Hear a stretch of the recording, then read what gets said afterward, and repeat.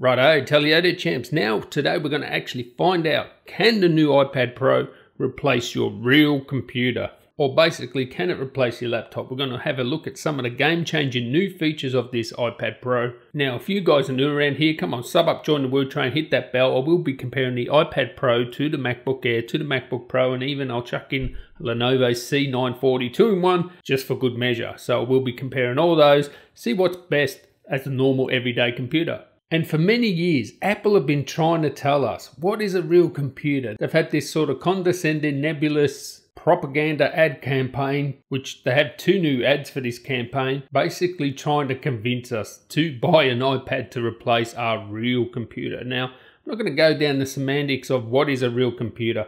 I mean, a calculator is a real computer. But for most people, a real computer is a laptop. Windows, Mac, even Linux maybe, or a desktop. But most people have laptops these days. And that's what people think are a real computer. I'm not here to tell you whether that's right or wrong. That's what most people think. And I have myself bought a Surface Pro 3. And I know people have tried iPads as normal computers and they just... yeah, no one's buying it. The iPad hasn't been able to replace like a normal laptop as of yet. Now it's had like keyboards and accessories and that, and then some of these features may change that. And hopefully we can take the iPad out of no man's land where it's not really a computer, but really is it just a big iPhone where I can do most of the things I do on the iPad on my iPhone, but then some of the things I can't do on the iPad that I can do on my normal computer easily. Yeah, you get the idea. Just walking around Australian university campuses, I can tell you, even like younger people, you would think it would be generational, but even younger people, 17 to like early 20s, they're all using laptops. And most of them are actually using the old school MacBook Air.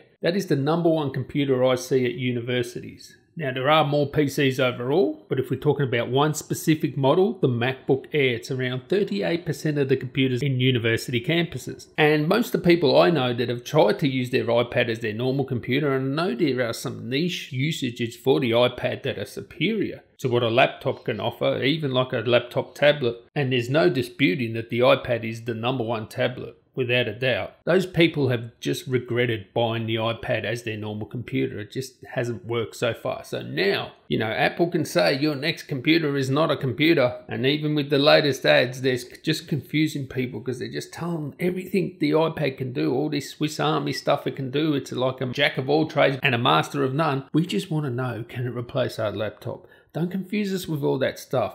Can this replace our laptop? And I think they might just be there. Now, I guess the game-changing feature with the new iPad Pro is cursor support. We have trackpad support and the Magic Keyboard. Okay, so I think this is the killer feature where you can actually make it feel like a laptop. And I know you've been able to get keyboards before, but it's got to sit on your lap normally like a laptop. That's why I never liked the Surface Pro 3. It just didn't work for me. Even though I bought one, I've got one still. I prefer a normal laptop. It's more comfortable. With this new Magic Keyboard, the actual display floats and you can recline the screen like a normal laptop, and you've got a keyboard. Now, it does look like a bit of an ergonomic nightmare because the keyboard's so thin and so flat. Now, the feel of the keyboard, I have no doubt, is good. But being so thin, like, a laptop, usually the keyboard sits around 15mm off the table or whatever. This one looks like the keyboard is less than a centimetre high from whatever it's sitting on. And it's flat. There's no incline at all. So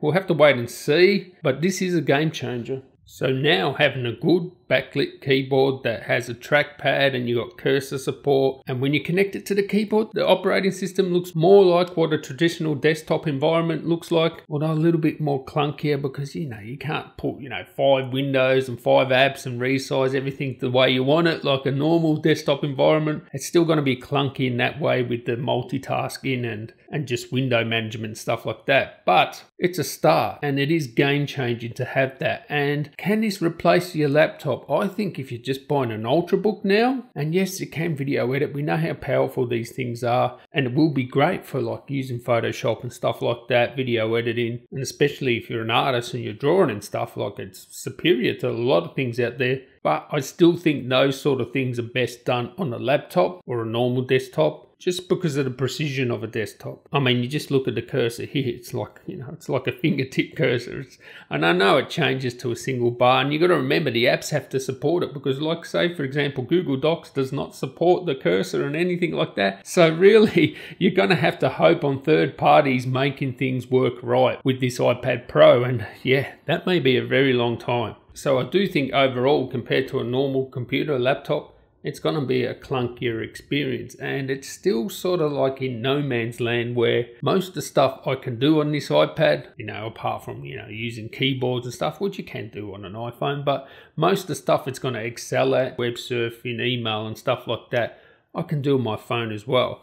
Now, of course, watching content is going to be a much more superior experience on an iPad compared to the iPhone. But when I can still do 90% of what I can do on an iPad on my iPhone, sometimes it's just easier to do it on your phone. I find that even compared to a laptop, sometimes that's how I do it. It now has pro cameras as well. So basically the camera system of the iPhone 11, wide angle camera as well. And it does have that LiDAR scanner at the back too, which is great for VR and stuff like that. But really, I mean, they're trying to do this VR stuff until they find out something that it really excels at, other than sort of niche things like, oh, I can put some furniture in a room or whatever. Yeah, most people won't care about that. Of course, these are very powerful. This A12Z Bionic chip, it's, as powerful as, say, laptops it is, and sometimes more powerful. But the biggest problem for me for this iPad, just having a look at it from afar, and of course I will be trying to test it as my normal laptop. I'll try and do everything I do on my laptop on this iPad, so sub up for that video. I'm going to give you my honest opinion. Can it replace my laptop? We'll find out. But the biggest problem to me is how expensive it is. I don't understand how an iPad is so expensive. The iPad Pro is so expensive when you think of how much RAM it has. Apple make the CPU, so they're not paying Intel for a CPU, which is one of the biggest costs in the laptop. You don't get a keyboard with it. You got to pay like, what is it?